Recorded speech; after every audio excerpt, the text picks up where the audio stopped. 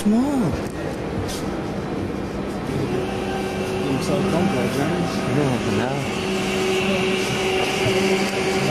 Come on, Friday.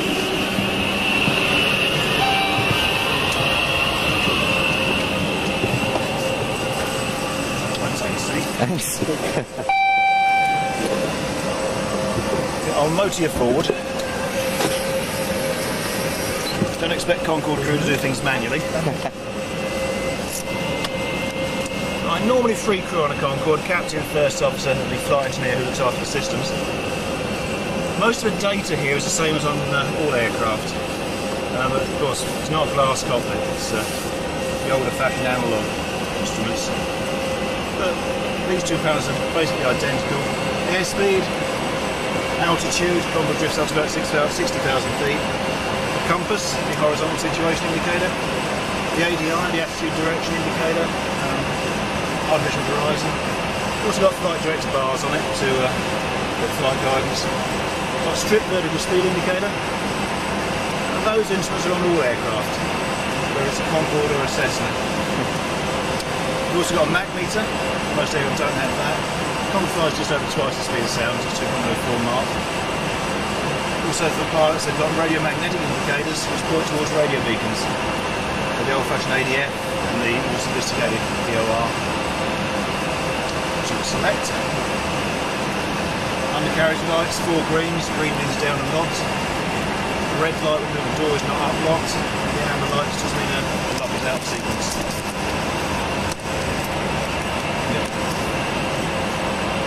Undercarriage lever, purely a switch. Trim those visor lever, it's all up and there at the moment. It does go down to 12 3/4 for takeoff.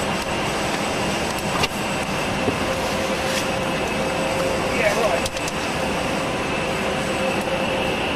Thanks, John. System, compressor and turbines. Fuel flow, 10 tonnes of fuel an hour without reheat. So throttles there, 10 tonnes an hour. If you like the reheats, that goes up to 20 tonnes an hour, but only gain an extra 20% performance. Temperature exhaust gases. Takeoff it'll get to near 800 degrees. Run back to just over 600 degrees in cruise. That's the exhaust gas temperature. In the combustion chamber it becomes a lot hotter. That panel is very much the same as this, although that does have a standby arc horizon, a standby altimeter, a standby airspeed indicator. The standby compass is up there. There's 2 systems, one standby and one. Well, we've got the captain system, first officer system, and a standby system. So it's a triple system. So in navigation we've got 3 systems of inertial navigation.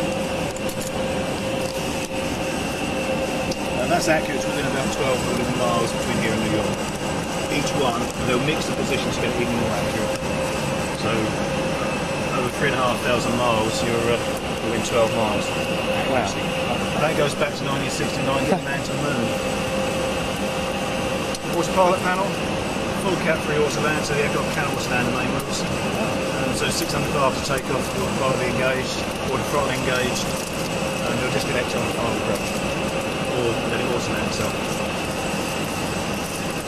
Master warning panel, any problems? Come up with a light. If you get a problem, you get a light and a gong. And then you can look around and see what the problem is, throttle. Okay. Engine wing and intake de-icing, windscreen wipers, landing lights. Other switches that need to be turned on for flight. That's one system, that's 2 systems, so if one fails, the second system will automatically come in.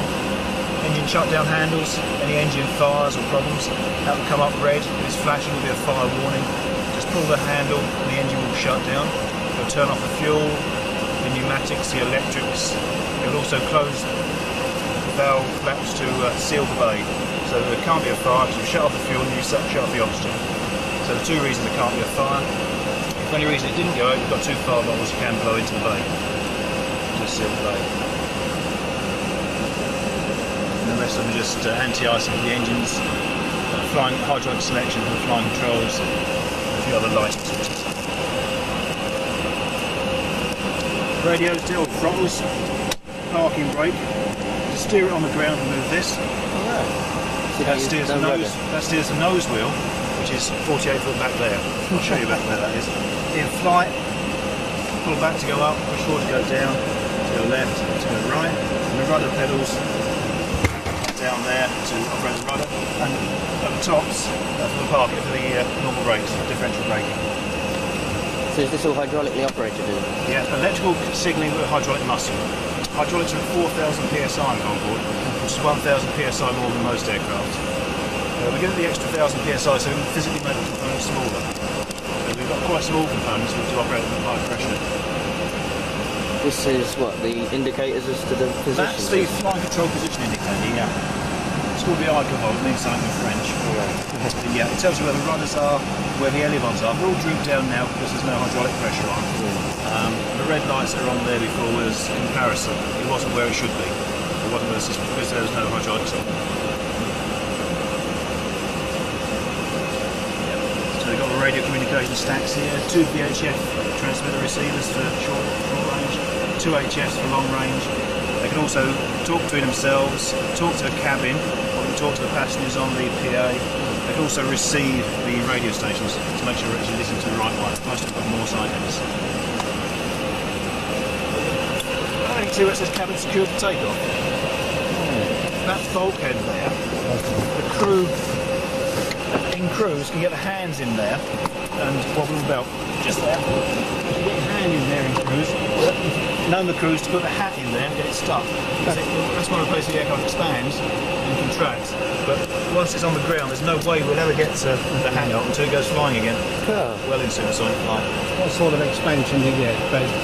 About 9 inches. It's about 2 inches there, and again down the back. The back is on sliding joints. All seat rails are on sliders in the back. But the systems it's got there are hydraulics, 3 systems, electrics, 4 systems, 4 AC generators, 4 TRUs for DC power, 2 batteries in case it all goes pear-shaped. Air conditioning systems, there's 4 of those. Fuel tanks, 13 fuel tanks numbered 1 to 11. There's 2 A tanks, a 5A and a 7A.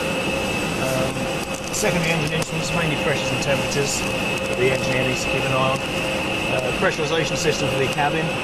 Cabin's pressurised to 6,000 feet, 2,000 feet less than most of the subsonics. Brake temperatures, just need to keep an eye on those. It displays the hottest brake temperature. If you want to look at individual brake temperatures, just press the button and it will tell you. The clever part about the aeroplane is the intake control system to make sure the engines at all stages of the flight regime get good quality air into them. And when that needle is vertical, it means the shock wave is in the correct place in the intake. So the air at the front face of the engine is a maximum of 0.4 mark. And there's an A system, if that fails, there's a B system. They both fail, there's manual intervention to keep the needle vertical. It all goes pear-shaped, it all locks up hydraulically, they've got to move the throttles. The engine demand in line with the intake of the flight. They've got a handful, 2 of them, haven't they? Once things start to go pear-shaped. Once it starts going wrong, it doesn't do it off, it doesn't go wrong often. No. And a lot of the intervention is, the first thing you do is go for this book. Blimey. Right, and then you go to your chapters and it tells them exactly what to do. It's all simple. A lot of them they'll know it from memory, but just read it through.